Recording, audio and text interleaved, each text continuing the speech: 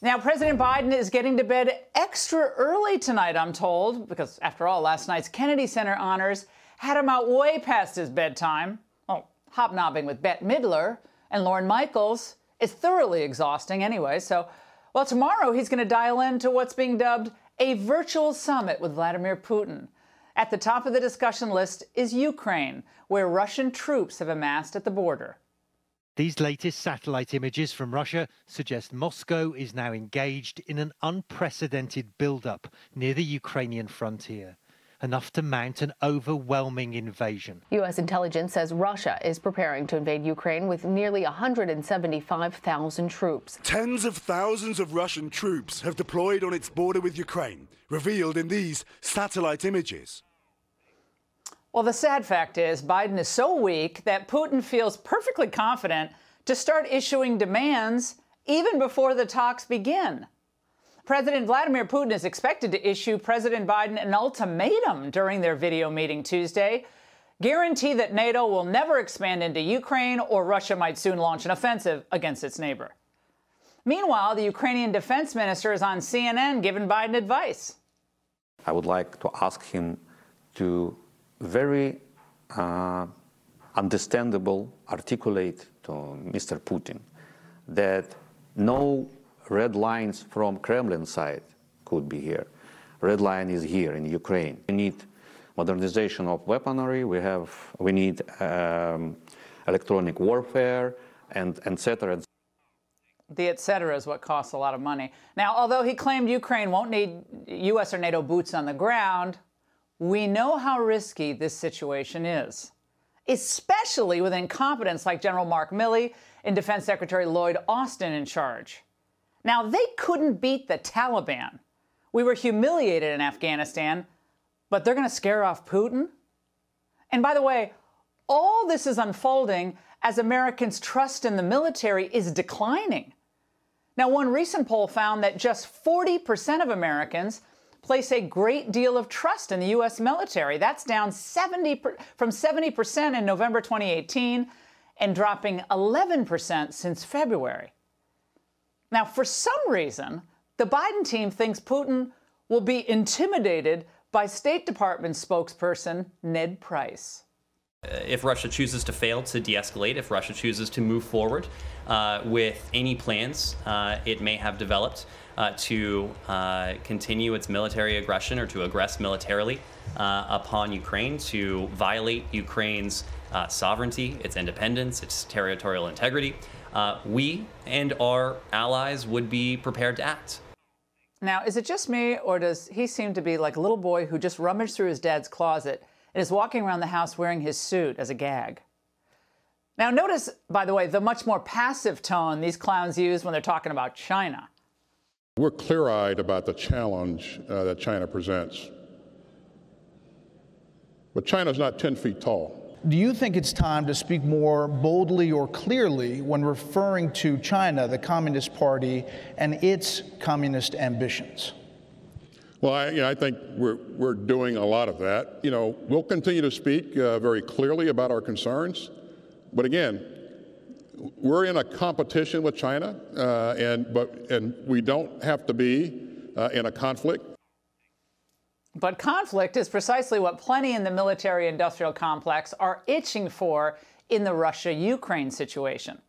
Now, publicly, Austin kept the conversation very general. We're going to remain engaged with our allies in the region and our partners in the region, and we're going to continue to do everything we can to help provide Ukraine the capability to protect its sovereign territory. Now, translation, Americans will foot the bill again. The Ukrainians know this, and they're gleefully fanning the flames.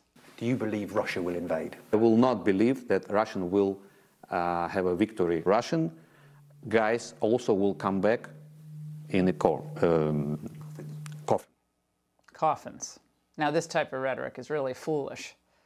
If our so-called European allies are so worried about Russia, why are they buying so much natural gas from them? And why do NATO countries invest so little in their own militaries? The EU's economy is multiples bigger than Russia's. Germany's alone is more than twice as big. So why isn't Germany funneling troops eastward? The answer is they don't really care about Ukraine. Because if Russia is such a menace, why did Biden approve Nord Stream 2? Why did Biden whip our own oil and gas industry and drive up the cost of fuel and make Putin even richer? If he were really worried about Russia, he'd want to keep our energy prices low here at home. The truth is, Biden gave Putin a huge amount of leverage, and he's about to use it to embarrass Biden on the world stage, which we told you would happen. Declaring war on America's energy independence will only make us weaker across the board. So right now, Republicans on the Hill should be laying down a marker on this Russia-Ukraine issue.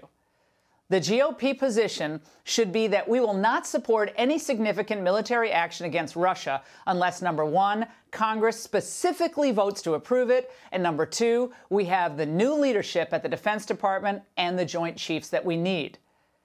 Getting into some big dispute with Russia over Ukraine would be incredibly moronic.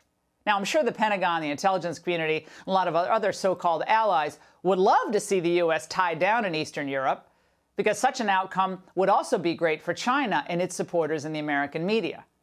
But we have to resist any effort to stir up tensions between Russia and the United States now. Our military, our economic, and our national security focus has to be on the danger presented by the CCP. We just can't afford to waste time and resources in a hopeless controversy over Ukraine. If anything, we should be looking for ways to peel Russia away from the CCP. But instead, Russia and China seem to be getting closer under Biden. Well, he's bringing the world together, after all. It's a nightmare scenario for the U.S. In October, it was joint naval drills between our biggest adversaries. The Biden people are clueless, but the American people are not. That same survey I mentioned earlier noted that 52% of Americans see China as the top threat, up from just under 40% in February this year. Just 14% of respondents said Russia was our biggest threat. Now, finally, even if we did have good reasons for a conflict with Russia, which we do not, Biden and his team are totally in over their heads and would certainly fail in any military action, just as they failed in Afghanistan. National Security Advisor Jake Sullivan, General Milley, and General Austin should have all been booted the day after we lost 13 brave troops guarding the Kabul airport. Of course, no one was held accountable, and they seem to have no regrets, except that, of course, lives were lost. That refusal to take responsibility for failed strategy alone is a disqualifier from future public service. Oh, and let's not forget, another terrifying prospect. America at war or on the brink of war, and then something happens to Biden, making Kamala Harris our commander-in-chief. Imagine that for a moment. The woman can't even keep staff, let alone keep track of military movements in Eastern Europe. Having someone as unqualified and untalented and apparently as unliked as this vice president is itself an ongoing national security threat to America. The Biden people didn't take any of these jobs seriously. It was one big exercise in diversity, equity, and inclusion, not merit. And now America is paying the price. So the bottom line is, Biden's gang, who cannot shoot straight, must not be allowed to squander any American lives or resources on a desperate and unnecessary conflict with Russia. And any Republican that's stupid enough to support such an imprudent effort will end up exiled from the party. And just ask Liz Cheney how it feels. And that's The Angle. Hey, Sean Hannity here. Hey, click here to subscribe to Fox News YouTube page and catch our hottest interviews and most compelling analysis. You will not get it anywhere else.